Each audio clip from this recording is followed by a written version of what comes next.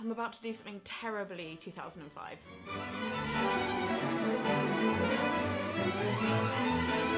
Hello and welcome back to my channel. If you haven't been here before, hi, hello, welcome. Would you like to stay for a biscuit or subscribe? Today we're going to talk about artists and algorithms, and I'm going to do something so terribly 2005. I'm going to attempt to start a tag, ladies and gentlemen. Because what is time at this point?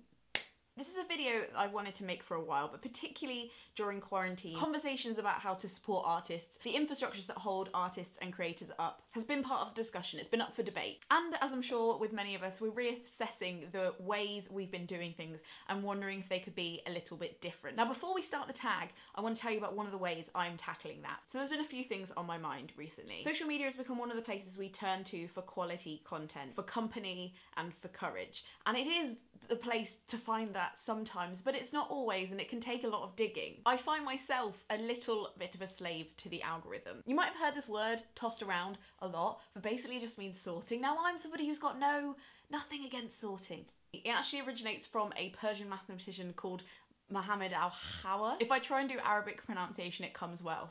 Al-Hawa. Anyway, he was alive like 900 years ago. Algorithms have been around for a long time. They're just step-by-step rules for solving a problem. Now, that is absolutely fine when you're dealing with things like numbers or sheep or money. But after the digital revolution, a very new phenomenon is applying that to art. I use the term art quite loosely. Video essays, poetry, I'm loath to use the word, but content. Things that have intangible value and intangible outcomes. You might notice the effect of the algorithm on your own life, particularly when it comes to subscribing to YouTubers. It's happened a lot over the years, but particularly over my last two videos, I've got so many messages from people who are like, your video didn't arrive in my sub feed. I subscribe to you, but I see not the video there. The only reason I know that you have a video is because I follow you on social media. That is because, despite your consent, the computer has decided that my video is not for you. No,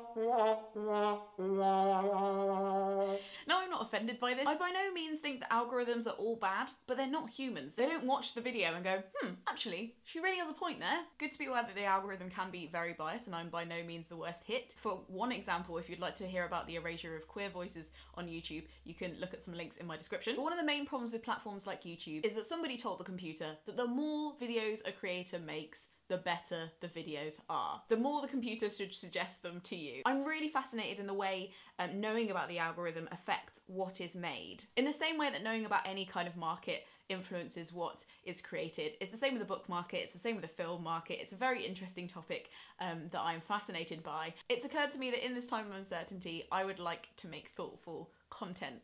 That sometimes means more videos, but it often means less videos, or it means more unpredictable videos.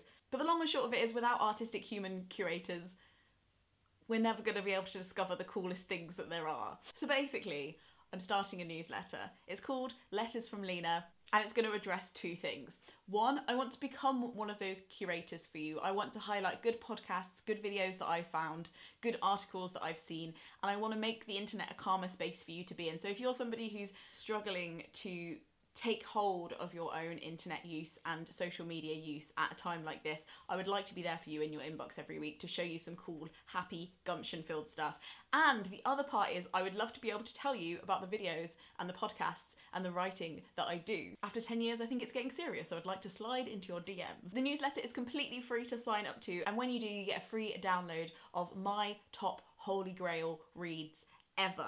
It's a printout, you can tick things off, you can stick it on your wall. That's a list that's been highly requested for a while, so I thought, why not give the people what they want? If I'm not a slave to the algorithm, I might as well be a slave to democracy. I'll also be highlighting work made by people in the Gumption Club, which is my Patreon group, and I'll be sending you some creative prompts. So for those of you who enjoyed my Lena's creative lock-in, you can have a little bit of that every week into your inbox. So for my practice, that's one way I see forward. Newsletters, the ultimate algorithmless letter. And it's completely pandemic safe because I'm not physically licking a letter and sending it to you, am I? Now, onto the tag. If you're a creator of any sort, whether you're somebody who posts on Instagram or you have a blog or you do have a YouTube channel, I would love to hear your answers to these questions because they're not only interesting for somebody who makes stuff to think about, they're also interesting for people who watch stuff to know. And I want to get a discussion going between creators and audiences about what makes a good algorithm, when we need them, when we don't, and how we can support people who make useful content in this climate. There's at least 10 people on Patreon that I give them money, and I just want them to do what they're doing. I don't even watch everything that they make. I just see the attitude with which they make it and the quality with which they make it, and I go, please, just continue to do the thing. I trust, just have the money, I continue to do the thing.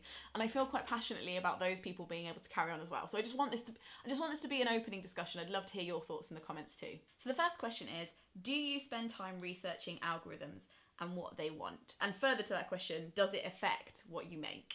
So the answer for this for me is yes.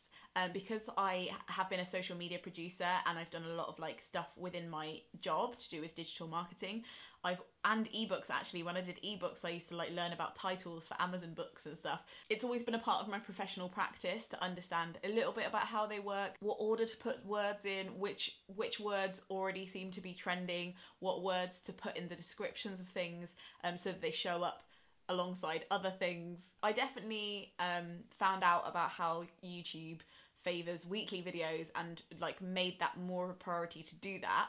I do really enjoy making weekly videos and I would probably continue, but what makes me nervous is the temptation to make more than that, the temptation to kind of half-ass things a little bit and make too much that I can't really either keep up with the quality, or I miss out on those bigger projects that I'm too scared to approach because of the time investment. I do research what they want, but then I kind of pick and choose what I want to make videos on, because obviously, you know, the temptation to make a video that's called Lena reads books about boobs or I talk about feminism while doing the ice bucket challenge I'm so out of date with my references, is interesting, and I think that that can be used for good. So for example, I've done a few Get Ready With Me's that talk about capitalism and money, but they will be in they'll hopefully have got into a bit of the loop of the Get Ready With Me algorithm, and people who won't have known they want to discuss capitalism have perhaps had some fun there. And I'm sure you can think of other videos where I've done that, where I've talked about something but also kind of made it about something else without making it clickbait.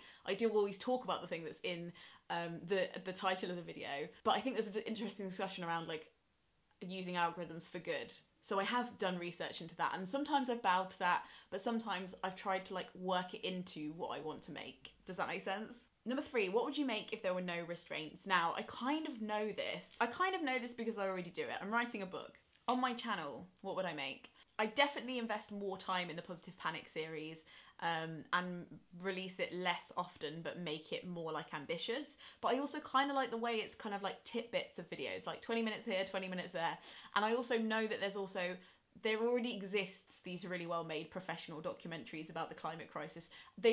I don't see a gap for one of those, but I do see a gap for conversational 20-minute videos by an absolute idiot like me who's finding stuff out with you. So I guess I don't regret it, but I would like to make more of the Positive Panic series, and I'd also probably make more like specific, like I loved making the Emma video, and I'd like to make more videos, and I think I will, you know, now I'm saying it, I think I will make more like really specific videos, like the Sound of Music video I made that like the algorithm didn't like whatsoever, and it wasn't very popular, but I loved making it. I'd like to make more specific ones about really weird musicals. The M1 went well because even though it's kind of like a very niche interest to discuss like various adaptations of Jane Austen novels, I think that it got into a good algorithm loop because I released it just before the Emma 2020 film came out. I'd also probably make more stuff on nationalism because that really fascinates me, and like what being British means, because I made a little documentary thing about that with some funding from YouTube, and I'd love to do more stuff around that. Number 4, if you were told you couldn't upload for 6 months and it would not affect your wage or views, what would you do instead? When I was writing these questions, I was also thinking about the newsletter and thinking about how I would be sad for not uploading for that long because I'd miss you guys. Not because I'd feel like I had to have my voice out there all the time, saying things, having opinions, but because I like the connection of the creation and the fact that it is kind of a conversation, and I make a little bit and then you guys say a little bit and then I go away and I think about it and then I make a little bit more. So if I had a good connection with you guys on social media and in the newsletter, and I have the good relationship I already do have with the Gumption Club, I would not upload for 6 months, I guess, and then I'd probably come back and I'd probably make like more long form vlogs. So I'd make stuff like how I finished the end of my book, like with lots of like a very detailed, like a more detailed vlog with lots of different commentary and reflection. And do you know what I'd also do? I'd probably produce a walking tour series of London, if we're ever allowed to escape again. London now feels like a fictional place to me that I don't live in. I just live near and I'm not allowed near. It's really weird, even though I live in Zone 2. I'd spend a long time doing beautiful shots of different parts of London and then do like curated, quirky, virtual tours of London that you could watch the video with me and feel like you're going on a walking tour with me around London, and it would have loads of like unknown facts about feminism and sidelined communities and like secret knowledge about London. Because for instance, one of my favourite statues is a statue by Embankment, and it's of the first woman to ever divorce her husband, and it's hidden kind of in a bush and nobody sees it, and the story behind it's like really interesting and happens way earlier than you'd think. The first woman to divorce her husband would have been alive. I haven't asked myself that properly, but I think I'm going to think about that more. But yeah, I'd probably do a lot of like Wheezy Waiter 30-day challenges, I think, as well, which I could do. There's no reason for me doing that. It's just that I look at it and go, that's a huge time investment and I've got to make a video every fucking week and I don't have an editor or a team, it's just me. Okay, what's the best thing the algorithm has ever suggested to you or you've discovered through computer suggestion? So by far, one of the best things I've ever discovered is Victorian sewing YouTube. Nobody told me to watch that. I don't know why YouTube suggested it to me. I think because I was watching I was watching Get Ready With Me's and they suggested a Rachel Maskey video. From me watching that, I basically kind of almost asked the algorithm with my own views, like what else I should be watching, and a whole world opened up to me, and before you know it, I'm dressing up as a Gibson girl and talking about gaining weight in quarantine. The best video the algorithm recently suggested to me that I was like, it finally knows me, was this hella petty video of this wonderful YouTuber who I've just forgotten the name of, and she's breaking down exactly what Mary Poppins really would have worn and how historically accurate all the costumes in Mary Poppins were, and I was like, this is what the internet was made for. Number 6, what is the best thing you've discovered through human suggestion? Easily Witch Please. This is a podcast that was kind of like small and really like cultishly addictive at the beginning, and a few people tweeted me being like, I just think you're gonna like this podcast. It's 2 wonderful feminist Canadian professors getting drunk and rereading the Harry Potter series from a feminist and queer and anti-racist perspective, and it's just phenomenal. It's really hard to discover podcasts because there aren't really like that many big curation services for them. I'm waiting for the Times review of books, but for podcasts, to be honest. But even like their own platforms like iTunes and Spotify, like quite rubbish at suggesting you podcasts that aren't made by the BBC. So I love that I found this podcast through personal recommendation because it's the only way I would have found it. Number 7, what is a better way the algorithm could work? So I think algorithms are really cool, but I think it's if it comes with consent, because what drives me mad is that I subscribe to people and I say, please tell me when this person has a video coming out. Crickets. So I think like the algorithm works if you tell it what you want to see. So I'd love to be able to just explicitly put in keywords and be like, I would like to see more of this. And I also think that maybe you could do some human curation alongside it that then could feed into an algorithm. So say you could pick like 10 guest curators who are YouTubers for the month, and they like physically curated lists of good videos and good YouTubers who are making really good content that they liked, and they weren't allowed to like recommend their own stuff. And then from that, build an algorithm around what they were recommending. So you had more of like a human funnel at the beginning that then maths expanded on. Does that make any sense? I don't know that much about algorithms, like from a technical perspective, but I feel like that would be possible. Number 8, how can people support your work outside of the algorithm? You can subscribe to the newsletter. I made it very easy for you. That's what you can do. Also supporting me on Patreon helps a lot if you can. It's just $1 per thing, and you can be part of an amazing community. But I always go on about the Gumption Club on here, so if you like me enough that you'll already know what that is. But assuming that you don't want to join the Gumption Club, then joining the newsletter, commenting, like actively commenting. It doesn't really matter if what you say, like that's another frustrating about the things about the algorithm, is that an algorithm can love a video if everybody's commenting on it because they've got no way of measuring whether the comment is negative or positive, which is why a lot of horrific videos, like some real stinkers from the past 5 years, have got to the top of the algorithm and been recommended because people have been commenting and being like, this is a bad video, this is very immoral, you should stop doing this, and the algorithm says, oh, seems like this video is something that people likes. So anyway, that's beside the point. Commenting is really cool, especially if you want to say something nice, but you don't really have to say anything even that nice. nice. You can be like, this video was quite good. Or this video was one of your medium level videos. I don't know.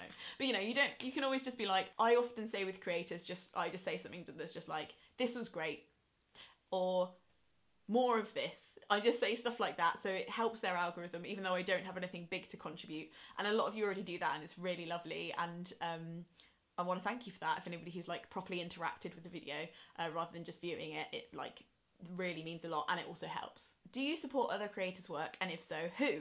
I do, and I'm also going to turn the light on because it's getting very dark in Britain right now. I kind of see supporting people on Patreon kind of like when you see somebody in a square and they're singing a really good song and you throw a pound in, and kind of like a Guardian subscription where I'm just like, here's my little investment that will hopefully grow a better media and artistic landscape in the future. So the people that I believe are doing that, and is why I give to them on Patreon, is TLDR News, Amanda Palmer, Jen Campbell, For Harriet, who has taught me more lessons about my whiteness than anyone, and I feel quite strongly as well, if you're on the good side of privilege, is there ever a good side to privilege?